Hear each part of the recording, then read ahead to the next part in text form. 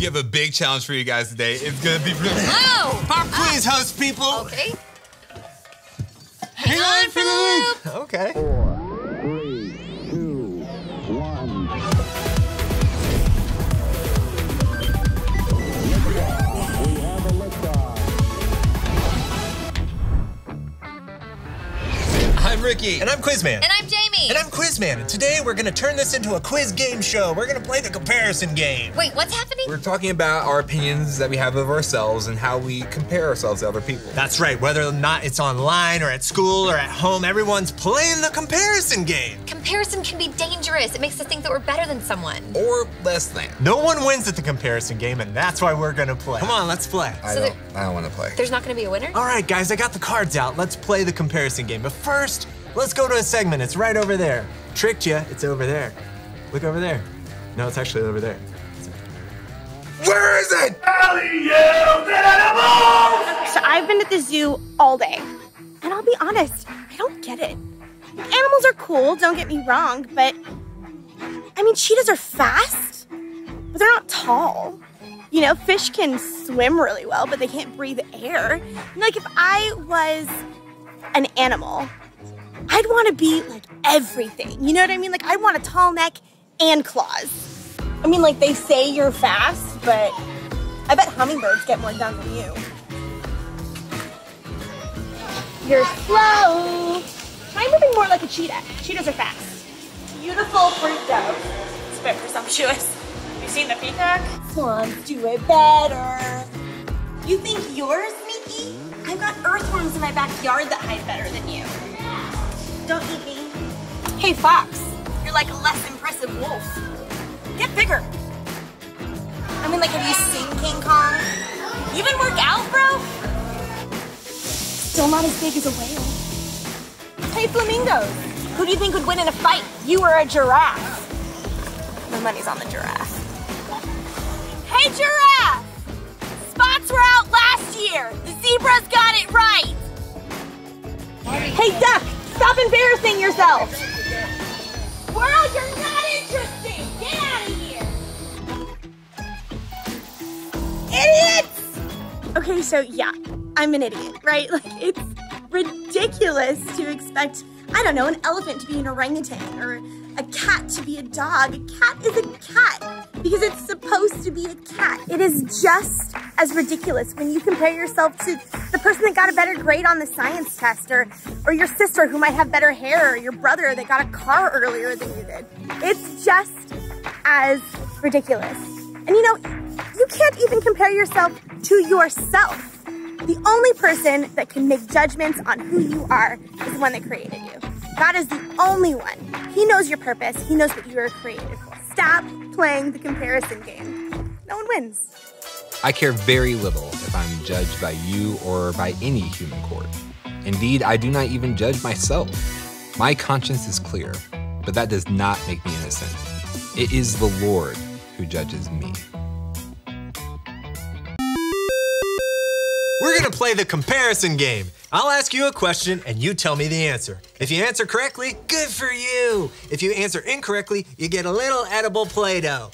Whatever edible Play-Doh you have by the end, you have to eat. All right, here we go. First question. Based on the opinion of others, which one is louder, strawberry or white? White. I was gonna say white. Do I have to pick a nut? Her? It doesn't matter, you guys are both correct. It's white. Oh. Second question, which one is best at baseball, music or the Mississippi River? The Mississippi River. Music. Music is correct. Mississippi River is incorrect. I'm so sorry. There you go. There's a little bit of Play-Doh for you. Third question. Which one is rich? A credit score of 768 or a half-empty box of Frosted Flakes? Half-empty box of Frosted Flakes. Final answer. I'm gonna go with Ricky. Oh, you guys are both incorrect. It's not Frosted Flakes. It's that credit score. Fourth question. Which one is best dressed? The Expansion of the Universe or Elmer's Glue? Expansion of the Universe. Yes. Oh, you guys are both incorrect. Man, oh man, it's Elmer's Glue. Best dressed? Come on. Fifth question. Which one is cooler? A 20-year-old vacuum or a 40-watt light bulb? Ooh, 20-year-old vacuum. Vacuum. It's the light bulb, you guys. How? Come on, put a little Wait a more second. Play-Doh on there. Impossible. It's the comparison game. I think he's changing the answer. Sixth question. No, they're here. That's correct. Sixth question. Which one is nicer, the Empire State Building or an ice sculpture of two swans? Ice sculpture of two swans. Because it's icer. The other answer, whatever it was. Oh, Ricky was correct and you are incorrect, Jamie. That's a little more Play-Doh for you. Seventh question. Which one's scarier, a cast iron skillet or the invention of the printing press? Cast iron skillet. Oh, invention of the printing press. It really terrified the industry. Printing press is correct. And cast iron skillet is not that scary. Come on, think about it. Think about this. Yeah, you cook with things. All right, here we go. I don't understand the game. 'Cause I feel like you're just giving me more Play-Doh no matter what I say. No one wins at the comparison game. Which one is gross? 13 quarters or the key of D flat? 13 quarters, because they've been in 13 or more hands. Guys, that's incorrect. It's the key of D flat. How? All right, here we go. Which one is perfect? Rye bread or the front seat of a Kia Sedona? I don't think it It's matters. rye bread. Rye bread. You guys, you got it correct. Rye bread is perfect. Final question. This is the big one for all the Play-Doh. Here we go. have all the Play-Doh. This is the big one. Here we go. Which one isn't a McDonald's commercial or the morning of June 21st, 1958? Wait, which one isn't? Which one isn't? A McDonald's commercial or the morning of June 21st, 1958? The morning of June 21st, 1958. Give me my Play-Doh. A McDonald's commercial. A McDonald's commercial is incorrect. Give that boy some Play-Doh. I love the comparison game, but nobody wins. So you were born and you were created blue. And blue is fantastic. You loved blue for a while because blue, who doesn't like it? It's blueberry cobblers and blue summer skies and blue ocean waves. I mean, blue is fantastic. Until that day, you saw yellow. And yellow, I mean, everybody loves yellow, right? I mean, yellow is like, it's just happy. I mean, seriously, it's like, yellow's like daisies, it's sunshine and freshly sharpened #2 pencils, and it's baby chicks. I mean, who doesn't like yellow, right? It's so fantastic. And then you saw orange. And orange is warm.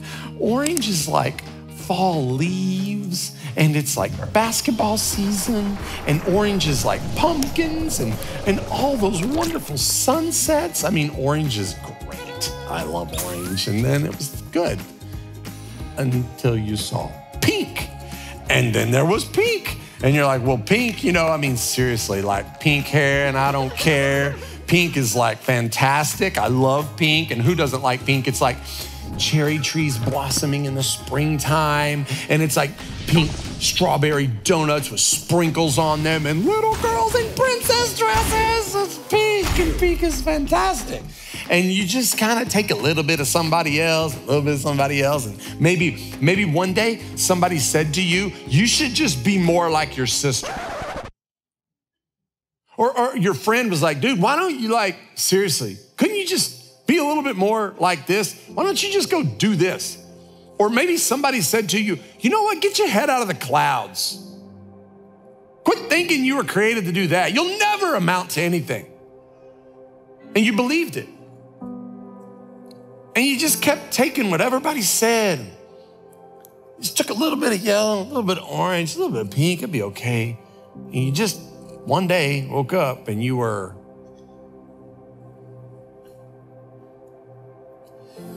not you. You lost you along the way. You see, you got to understand that you are God's workmanship, created in Christ Jesus to do good works. You are special. You are loved. You are uniquely created in Christ. Be who God's created you to be. All right, guys, why don't you just clump those together and take a big bite out of it like an apple. Yeah, just like that. So you get kind of a yellow, blue, red mess there. I made mine into a flower. Oh, it's gorgeous. Okay, here we go. And 3, 2, 1. Oh, that's very healthy. Oh, nice. Look at that. That is fun. That is super fun. If you guys aren't gonna share, I brought my own. What? Oh, it is salty. Oh, Very salty. this is not good. That's the best part of it, I think. If I had some tortilla chips, I mean, that's where it's really at, right there. I think I taste a hint of Play-Doh. Uh-huh. A Rory? What is it? Rosemary. I don't like this at all. I know, no one wins.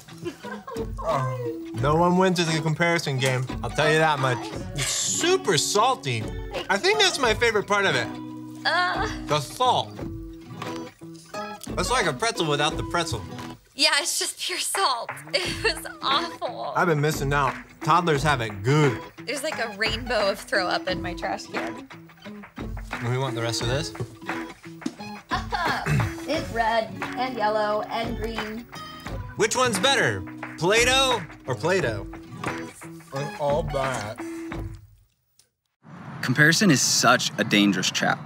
It twists opinions into facts.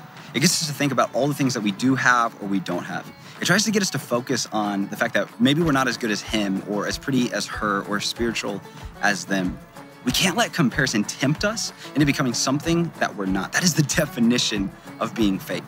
Now, in his letter to the church in Corinth, Paul wrote this. He said, I care very little if I am judged by you or by any human court. Indeed, I don't even judge myself. My conscience is clear. But that doesn't make me innocent because it's the Lord who judges me. Now, Paul is a guy who knew a thing or two about the opinions that other people have about him. You see, before Paul became a Christian, he actually hunted, arrested, and killed Christians. Like, that was his job. Until one day he had this radical encounter with Jesus that completely changed his life to the point that Paul eventually became a Christian. Now, here's the problem. All of the Christians were still terrified of Paul. And all of Paul's old friends, they didn't want to have anything to do with him because they thought he was a traitor. So many different people had different opinions about who Paul was, who he wasn't.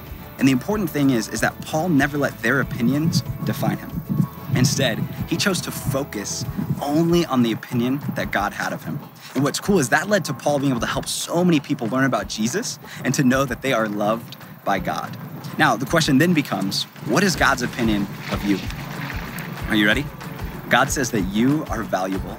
God says that you are loved. Yes, that's right. The creator of the universe. He loves you and he values you. When God looks at you, he sees someone special, he sees someone unique, and he sees someone amazing. Well, that was fun.